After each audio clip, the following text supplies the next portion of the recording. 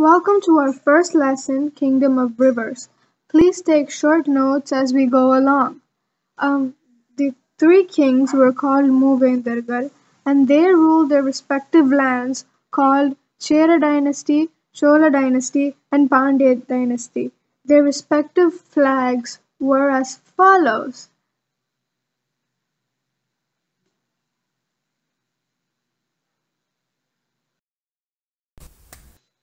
First, we're gonna see about the Chera dynasty.